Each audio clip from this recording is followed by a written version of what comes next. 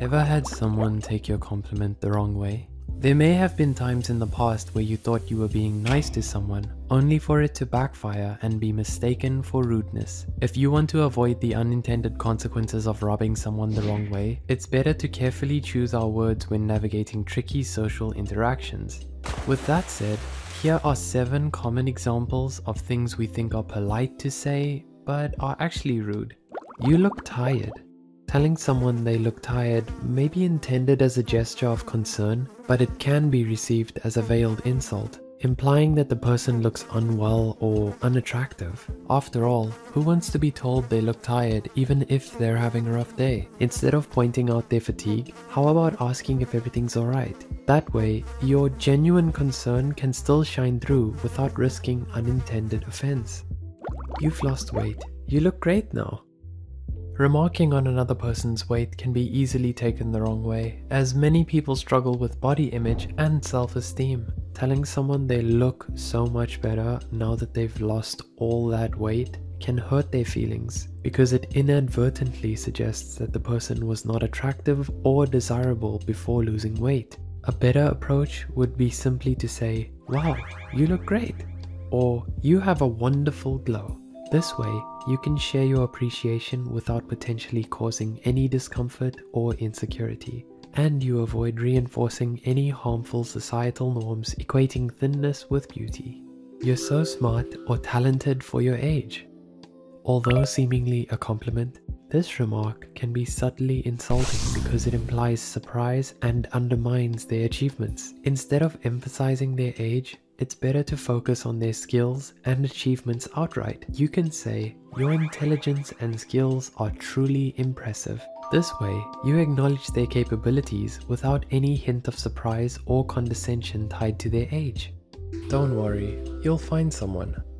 We often tell this to our single friends because we hope it'll comfort them, but it may just unknowingly make them feel worse by creating more pressure for them to settle down soon, implying that just because they're single, it means they're lonely. It's more compassionate to emphasize personal growth, self-love, and genuine connections by saying something like, "Everything will happen at the right time," or "The best chapters of your life are yet to unfold," regardless of your relationship status. This acknowledges that everyone's journey in the realm of relationships is unique and shifts the emphasis more towards internal growth and self-appreciation. You're so lucky, you don't have to worry about. We all have that one person we somewhat envy because it seems like their life is so easy, or they have the things we want. However, uttering phrases like this can inadvertently dismiss the struggles or responsibilities they have that we might not be aware of. So rather than assuming that everything comes so easily to them and that their life is problem-free, which is never the case, it's more thoughtful to say something like, "I really admire how you handle challenges with grace and determination." Well, that's one way to look at it.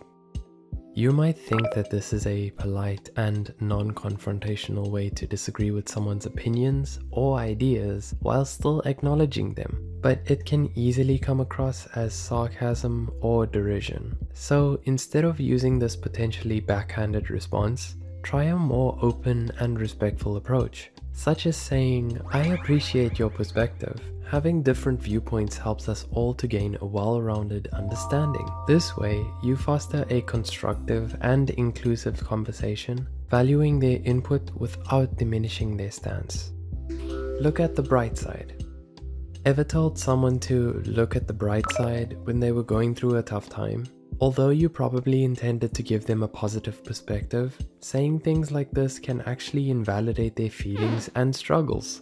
Essentially, it can subtly imply that they are overreacting or not handling the situation well. So, the next time someone opens up to you about their difficulties, aim to validate their experience rather than minimizing it. Try saying, "That sounds so difficult. I'm really sorry this is happening to you." Or, "It totally makes sense that you're feeling down. Is there anything I can do to make things better?" Misguided attempts at politeness can sometimes lead to backhanded compliments or harmful advice, so understanding the potential negative impact of our words is crucial for fostering respectful and genuine communication. Being mindful of how our expressions may be perceived by others is key to building stronger, more empathetic relationships. Wouldn't you agree, Psych2Goers? What are some other polite things you've said or were said to you that you're realizing might have actually been rude? Let us know your insights in the comments down below. And if you're interested in learning more about this topic, click here to watch our video, exposing 5 qualities that are actually bad. Don't forget to like and subscribe before you go. Thanks for watching.